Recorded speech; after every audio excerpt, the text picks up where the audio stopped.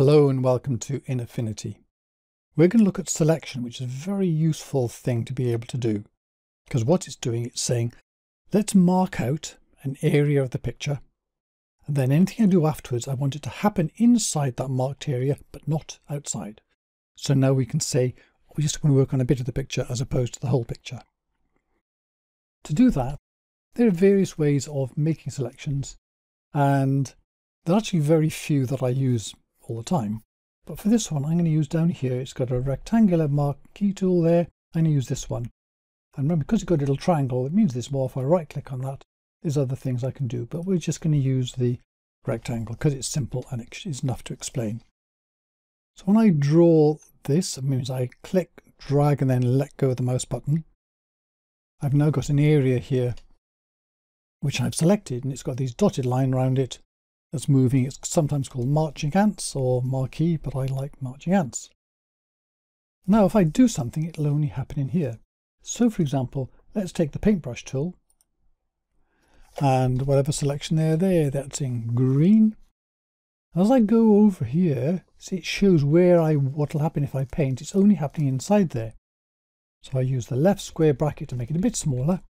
And I pressed out here, click, hold down the mouse button, and I drag it across here, so it's only appearing inside and not outside. So anything that happens is inside here. What you can do with a brush as well, remember the hardness there, so I could turn the hardness down, and then when I paint, it's got a soft edge to it. This sort of thing you can do as well in selecting, but it's called feathering.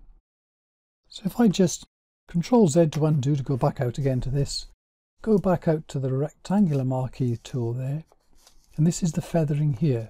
That's what this means. So this is useful to know.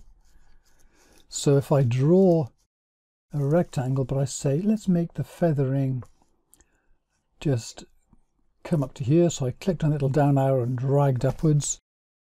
And now if I draw a rectangle, let's draw a big one across here like this.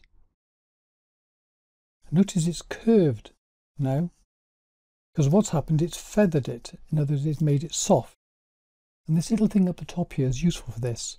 If I click on that, the red bit shows me where it's not been selected. And so it means now I can do something with this. So I click on that again, so that's useful to see where I've done it and what is soft.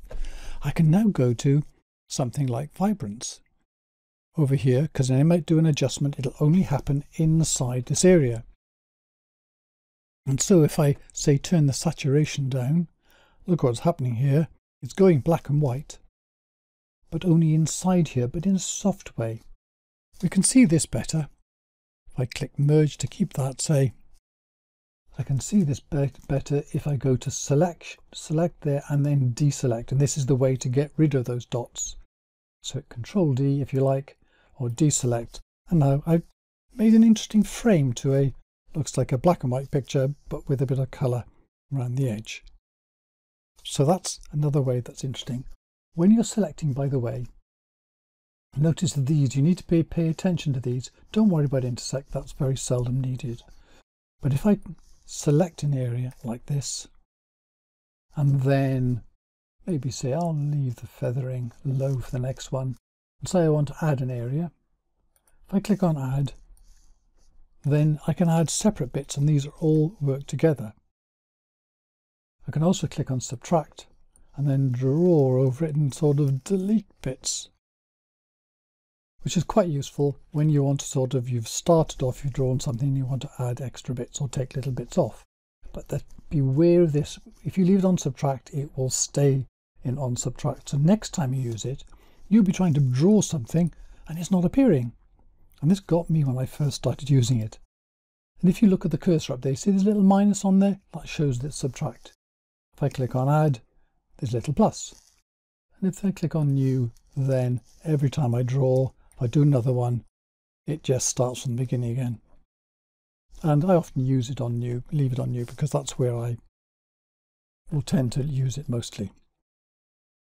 Anyway, that's enough for now. That's a quick overview of what subtraction is, and selection is, and you can see how it begins to be used. In particular, it lets you say, I'm going to do something only in this area. Lets you work on part of the picture. Anyway, that's it, and thank you very much for watching.